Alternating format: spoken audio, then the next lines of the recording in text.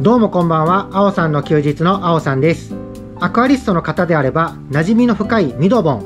緑色のボンベなので通称ミドボンと言われています。なぜアクアリストの方たちに馴染みの深いものなのかというと、水槽の中で育てている水草の光合成を促すために水槽内に添加するために使用されています。ですがアクアリウムで使われる二酸化炭素の量でいうと多くても1秒間に 2,3 滴、ちなみに私の添加量は2秒間に1滴程度です。 2,3 年は余裕で持つと言われています。ガスの補充にもさほど高い金額がかかるわけでもないので、ここで提案ですが、部品さえ揃えれば自宅で簡単に炭酸水を作ることができます。しかも超激安です。細かな金額の算出方法はこちらになります。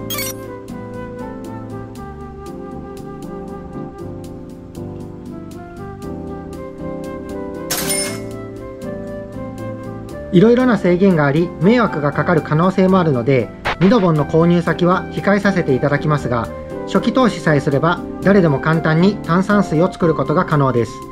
私が購入したアイテムは概要欄に記載しておきますので、ぜひご興味のある方は一度覗いてみてください。そして取扱いの注意事項を最後にご説明させていただきますので、ぜひ最後までご視聴ください。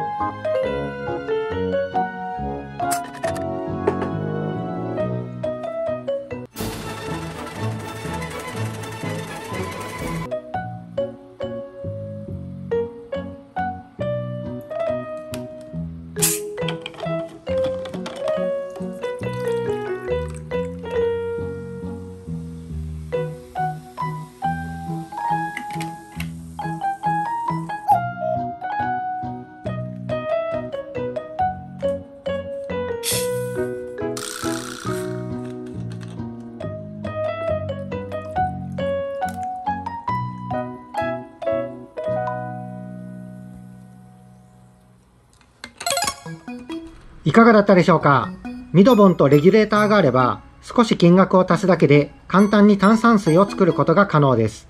一度開けたコーラをしばらく置いておくと、炭酸が抜けていくのと同じで、作り置きはあまりおすすめしませんが、いつでも炭酸を足すことができるので、弱くなった炭酸をその場で強炭酸にすることも可能です。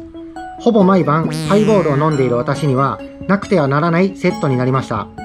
最後に液化炭酸ガスは必ずレギュレーターを使用し、レギュレーターの取り付けの際にはモンキーレンチを使ってしっかり締めてください。